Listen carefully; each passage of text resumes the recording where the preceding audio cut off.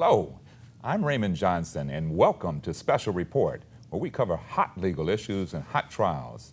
Today we're going to talk to a very special guest, Julian McPhillips Jr., a very well-known Montgomery attorney, commonly referred to as the people's lawyer. And we're going to talk about some issues in a very particular trial, a very important trial that's been taking place in Birmingham. Right.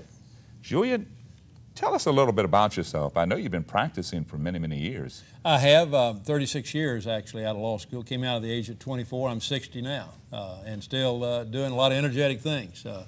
But I think you're referring to a trial that took place in Montgomery, not Birmingham. Oh, I'm sorry. I said Birmingham. Okay, yes, it is Montgomery. Yeah, in fact, I believe you were very much involved in politics here in Alabama. You know, people tell me my political career was not more successful if it was too unconventional. You know, I ran 24 years apart for statewide office.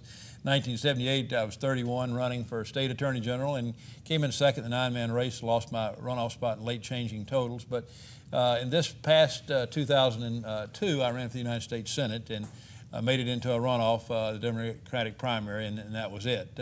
Since then, I've been back at practice full time. Yeah. Very good. Yeah. Well, very good. I've been following you for years as well, and I know you have a very outstanding career and legal career, especially 36 years. Well, you know, time flies faster than you realize, you know what I mean? We all experience that at some time, if you live long enough. Yeah. Yes. Yeah.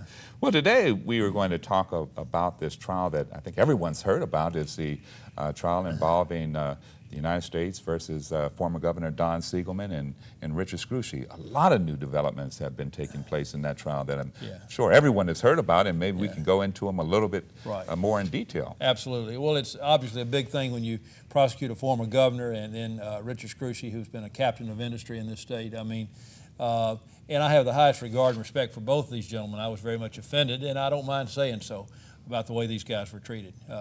But anyway, we're here today to talk about it. And I think you had a few questions you wanted to... Yes, and you've been following this for some time as well. I have been. You know, I've known Don Siegelman really since 1972 when he actually was given his first statewide political job that year by my own father, who was chairman of the Democratic Party's presidential campaign, Reverend Julian McPhillips, just back from a Peace Corps work in India and Washington, D.C., believed very strongly in peace and McGovern at that time. And so Siegelman was just out of law school, and Dad hired him to be the state coordinator for that campaign. That's when I met Don, and I've just developed a great respect for him over the years as well. And then in the last several years, I've really come to know Richard Scrushy, and I must say I have a tremendous respect for him. He is a man of just the highest integrity and rectitude, in my opinion. And that's why I'm here, glad to be here. I'm not representing him in any of these criminal cases, but I followed him closely, and I'm here to talk with you about it. Well, it was one of the contentions during the trial by the defense side, Scrushy as well as the Siegelman defense side, was that there was evidence that was not true, that was presented by the government that Richard Scrushy had paid Don Siegelman $500,000 to be placed upon the Con Needs, I'm sorry, not the Con Needs, the Certificate and Needs Board.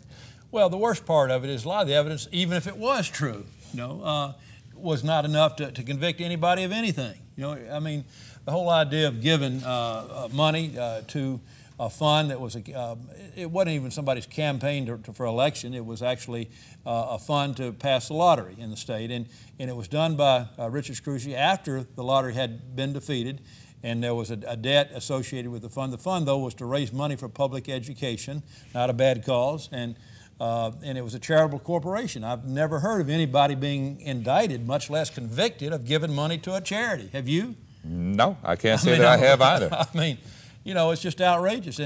And so, I mean, even if he was guilty of the things he was charged with doing, ain't no crime. And the government's position was that this was a bribery, that $500,000 was paid by Richard Scrushy to Don Siegelman for his, a quid pro quo was that he would be placed upon this. It was a gross exaggeration and overreaching of the worst kind. You know, I mean, when you consider what Attorney General Alberto Gonzales and some of these others have done, I mean, what they've done is 1,000 times worse than anything that Siegelman or Scrushy ever did, ever dreamed of doing, you know. And it's just the gross hypocrisy of it all that just gripes me so badly, really. And so, I mean, if they had been guilty of what they were charged with doing, it wasn't a crime. It wasn't bribery. I mean, Scrushy got nothing really of value for it in return. Oh, maybe somebody gave him some bubble gum, but that ain't worth nothing. You know, I mean, I say that facetiously because there was nothing of value there for him. He didn't even want to be on the board. He'd been on the board under 3 previous governors. It was sort of, he was tired of it. He didn't particularly enjoy it. There was nothing that the con board did. That's a certificate of need board that he was accused of, you know, somehow getting that position in return for the money he gave to Siegelman's lottery campaign. Well, that board didn't do him any good, didn't really do Health South any good. What is the Certificate of Needs Board? What is it set up to? It's a board that has to do with expansions of hospitals, okay? If you want to expand your hospital, you need to get a certificate of need. But Health South already had all the hospitals it wanted, first of all.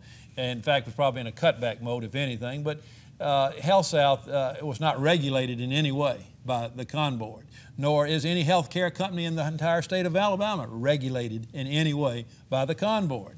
Siegelman